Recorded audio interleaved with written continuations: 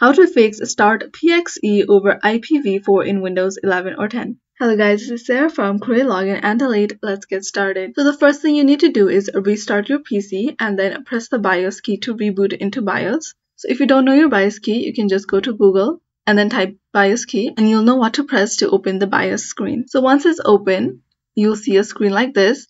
Go ahead and click on Secure Boot and then right click on it and then make sure that it is disabled. So once you do that, click on Storage Boot Option Control when you're back on this boot tab, and then right click on it and make sure that it is disabled. So if this doesn't work, what you can do is disable DXE boot to LAN option.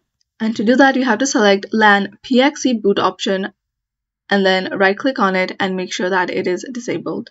So click on Save and Exit and then restart your PC. So this is how to fix start PXE over IPv4 in Windows 11 or 10. Thanks for watching till the end, and don't forget to like, share, and subscribe.